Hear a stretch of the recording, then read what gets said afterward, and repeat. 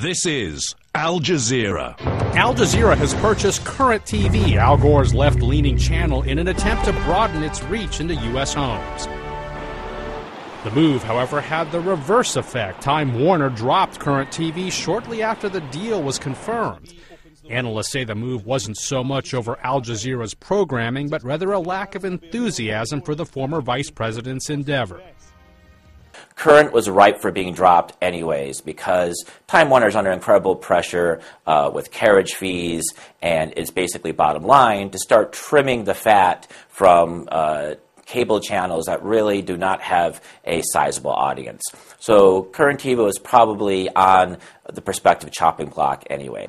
Nesbitt says Current could find its way back to Time Warner, but not without a renegotiation over the fees. Al Jazeera is owned by the government of Qatar. It plans to transform Current into a network called Al Jazeera America by adding U.S. bureaus and hiring more journalists.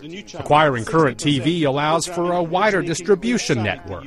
So Al Jazeera coming in and purchasing Current TV is really sort of a way that current owners of Current TV can have an exit strategy, recoup some of its financial losses, and what Al Jazeera English now gets is sort of that broadcast distribution among cable and satellite homes that's been lacking for many, many years.